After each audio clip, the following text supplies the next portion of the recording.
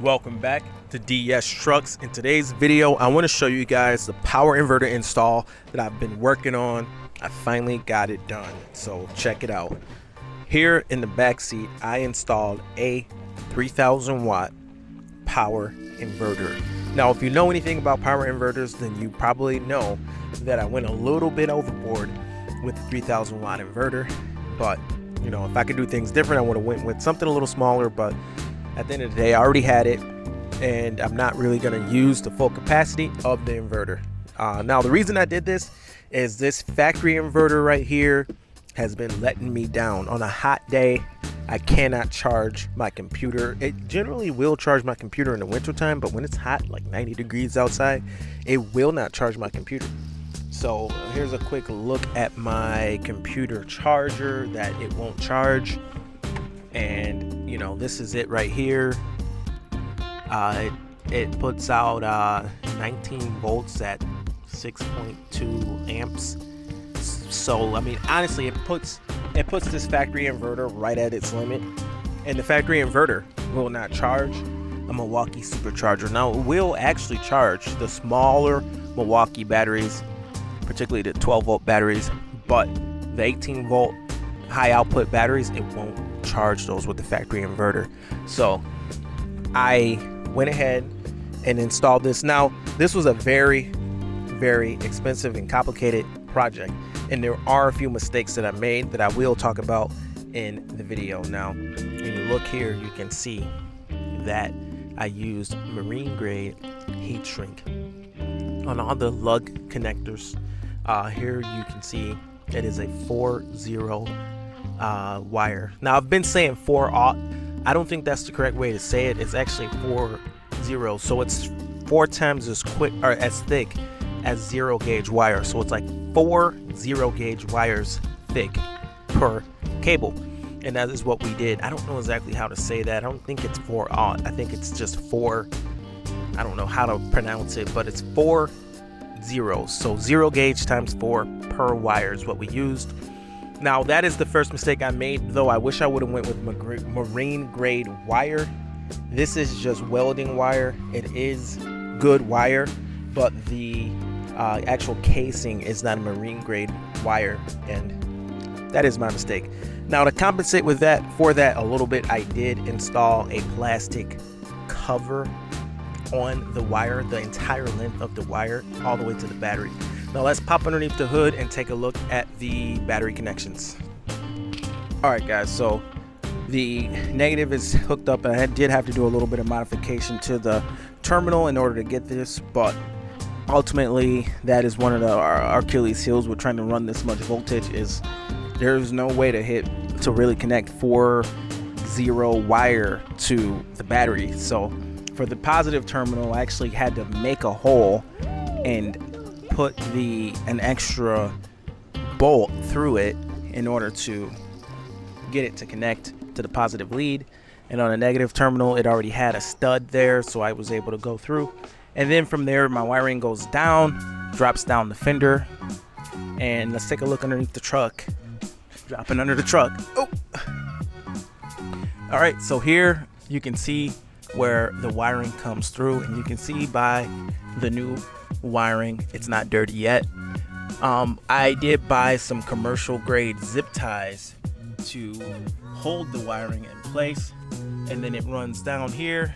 I haven't really, you know, I'm still messing with this, and I haven't figured out exactly how I'm going to secure it, but I might put another zip tie with a Christmas tree maybe here on this emergency brake cable, so it kind of sits like that, but it's not really necessary. I haven't really, you know, decided for sure yet, but that would work pretty well if I did that. Coming down the side of the truck here, let's keep working our way back. All right, working our way back, we've got a Christmas tree zip tie right there holding the wire to the body, and then we're going to the other side of the frame where we have the wire going up against the body with zip ties holding it to the body. These are actually located in push pin holes holding the wire in. Now, we do have the inverter on the passenger side, and it's tying into the driver's side battery, and we do have to cross our DPF filter. Now, in order to get across the filter, I just put the wire on top of this cross member so it wouldn't be close to the heat of the exhaust, and it's just going on top of the cross member, and you cannot see the wire anymore because it is on top of the cross member with a zip tie just wrapped around the entire cross member right there. All right, let's keep making our way up into the truck. All right, making our way underneath the truck, you can see that the wire sneaks up above that cross member and it goes through, and you cannot see the wire. All right, so coming to the other side of the frame rail, you can see that wire starting to show up as it pops out from the other side here, and it goes up and it makes its way into the truck through this hole, through this plastic grommet. I decided to go right through that plastic with 2 holes. I used a hole saw to get through. Now that is the negative, and then the power wire actually goes right above the exhaust, and it has a special heat protective wrap to keep the heat, to reflect as much of the heat as possible from the DPF away from the wire, and it is zip tied into place, and the zip ties are actually covered by the protective heat wrap as well as the wire itself. So I did 2 layers of protective heat wrap, first around the wire, then the zip ties are holding it, and then around the actual zip ties.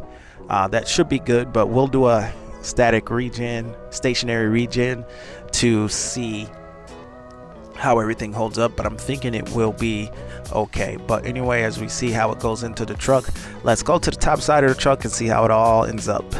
All right guys, so here's how things look coming out of the truck. Comes right through this hole here, very clean, and then shrink wrapped where the plastic ends, and then you can see the wire and a shrink wrap there and shrink wrap there, and that is it. So the system is turned on with the flip of a switch. Let's take a look at that.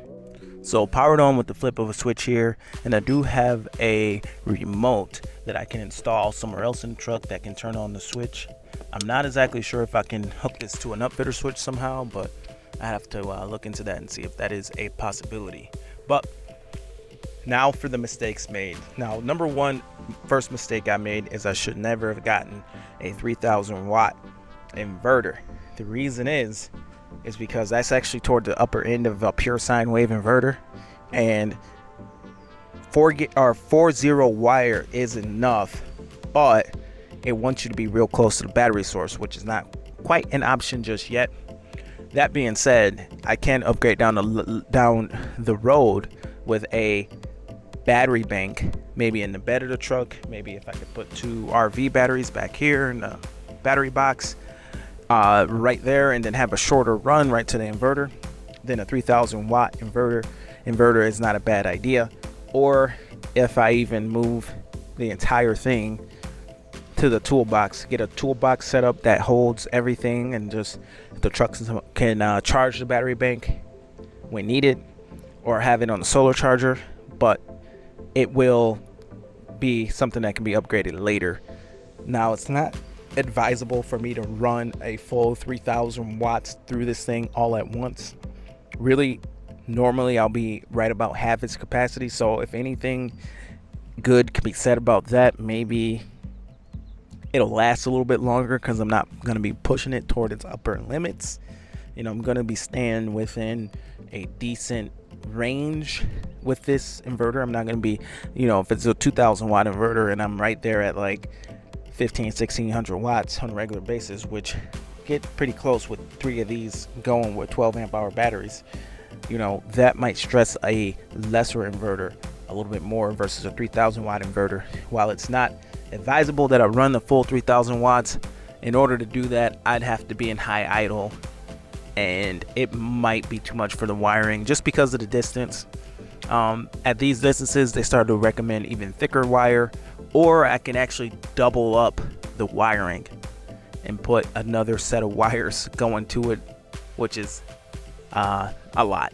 But I think this will be fine, even though this is more inverter than I need. As long as I'm, you know, somewhat responsible, I should be okay. And if I were doing this for like a customer's car or something like that, I wouldn't do this, because if I were to run this even for my other work truck where the other guys are using it, I wouldn't run it over capacities like this, but this is my daily, and I'm just gonna not run it at 3,000 watts. So that's kind of how I'm playing that.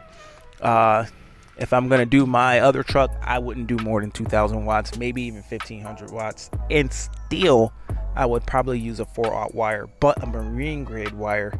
Unless I can get real close to the battery, I would probably go with the 4/0 wire still, because to convert 12 volt to 120 volt, it just takes a thick wire when you're on a 12 volt system. In fact, if you're going with a 48 volt or 24 volt, you can use smaller wiring than you can on a 12 volt system. So a lot of stuff to learn messing around with this power inverter stuff, but it is good to know, because this is one of those things that is hard to find a good upfitter for. And just knowing a little bit of stuff, being able to make your own wires. I've got the tools now to make my own cables and lugs connections and shrink wrap and all that stuff. So that's all cool. But in hindsight, I should have went with the smaller inverter. The truck itself makes 397 amps, but it has to be at a certain engine speed, a higher engine speed than idle, in order to have that kind of amperage available.